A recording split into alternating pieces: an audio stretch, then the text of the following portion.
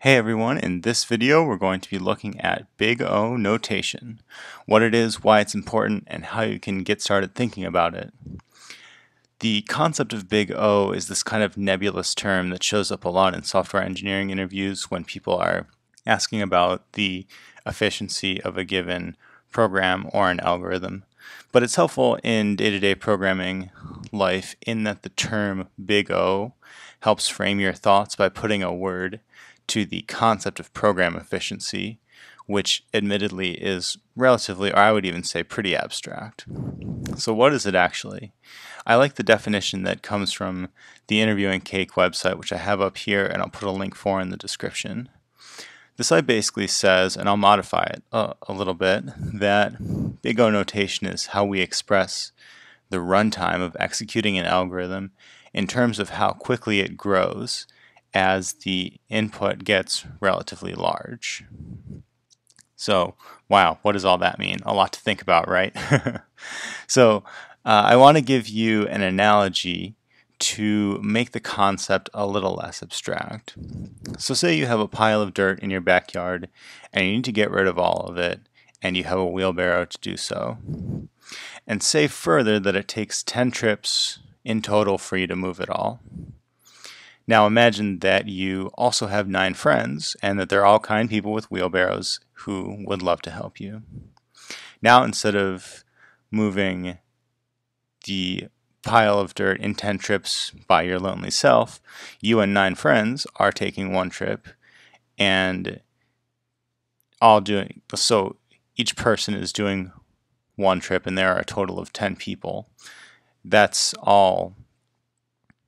taking care of all the dirt there. There's a cost though, which is that now all of a sudden there are 10 people in your backyard trying to get in place, possibly getting in each other's way.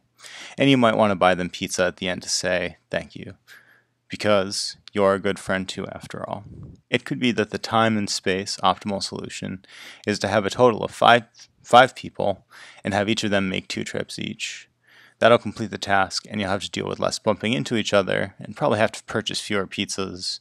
People have to do more trips, but it's sort of a give and take on that, right? I don't know what the answer is to that exact scenario. You'll have to figure that one out on your own, but I would say always be generous when feeding your friends pizza. Now the same thing applies to algorithms.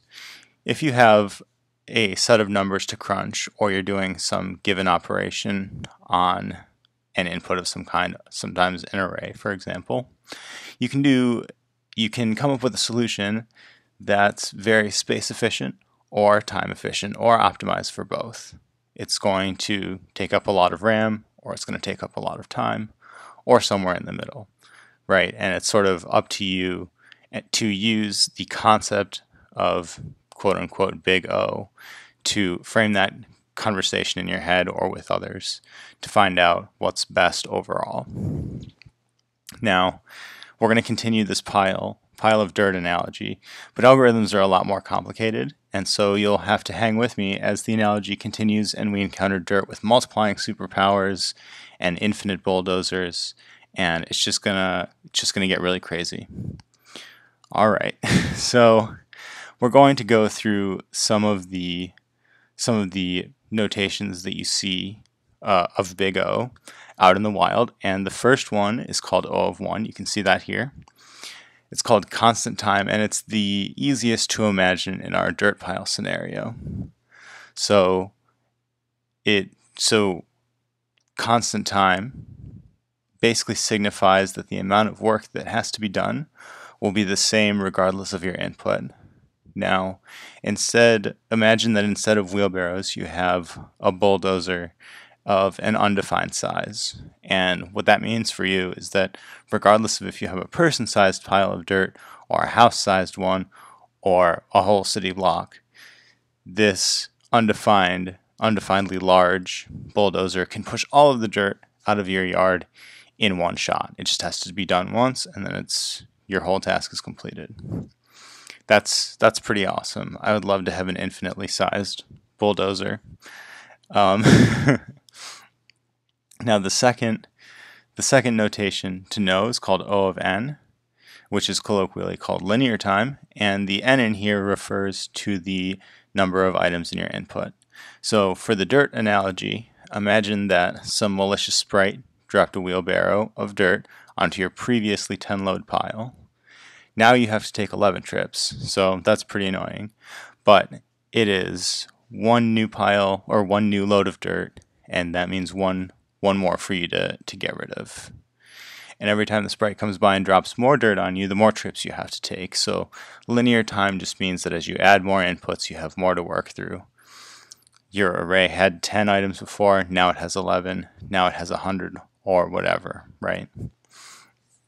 The next one to know is O of n squared, which is where things get pretty dicey. And in fact, for the dirt pile scenario, you imagine that there's an identical one that just springs into existence, probably the sprite striking again. So before, whereas you originally had a 10 load pile, you now have two 10 load piles that you have to get out of your yard. That's super annoying. And if the sprite comes in and adds an 11th load to your pile, there springs into existence an 11th load in the second pile as well. Rude. Super rude. Let's get rid of this guy. So for the last notation that's helpful to know, it's called log n, and it refers to the log is short for a logarithm. And for that example, so the concept of that is that the amount of work halves as you iterate through your dirt or your data set, depending on where we are in the analogy. So say, for example, that the sprite comes up to you and says, I've had my fun for the day, but let's just get rid of all this dirt for you so that you don't have to go through n square loads of dirt to get rid of it all. So he says, I put a button inside this original pile of dirt, and if you push the button, if you can find it, then it will just open up a wormhole and all the dirt disappears. That is my final gift to you. Now, to find it, the sprite says you pick a half of the pile, either the top either the top or the bottom or the left or the right, whatever. You pick half, I'll tell you yes or no that it's in that half or not. And so you say, okay, I pick the top half. And he says, yes, it's in the top half. And that eliminates you needing to look through the bottom half at all. So he says, yes, it's in the top half. Now you say, I think it's in the left half. And he says, no. And so you eliminate that, and you know that the button is somewhere in the top right quarter of the pile. And you can keep going. You can say, I think it's in the front half or the back half, and so on and so on. And every time you make a guess and he says yes or no, you're able to eliminate half of what's left. And so it doesn't take too long for you to get down to, a handful size pile of dirt, and you stick your hand in, and sure enough, the button is there. You push it, all the dirt goes away, the sprite goes away, you buy pizza for yourself, and you're just very happy. Maybe you have your friends over anyways just to celebrate. So that's the concept of log n, that half goes away each time. One of the places where you see this a lot in the real world is with a binary search, and that basically says you have an array, a sorted array of elements, and where is a given number in that. And that's all about saying, okay, is the number that you're looking for greater or less than the middle item? And if it's greater, you eliminate the half that it's not in, and just keep on going until you actually find it. Log n is really great, and it's very insensitive to time because of the fact that, you know, if your input just gets super, super huge, it doesn't take that many more iterations to pare down because of the fact that you lose half every single time. I will probably make a separate video for binary search and give you some more visuals just to make that more concrete. But imagine the sprite taking away piles of dirt or parts of piles of dirt, and you getting to have a nice clean yard and pizza and friends.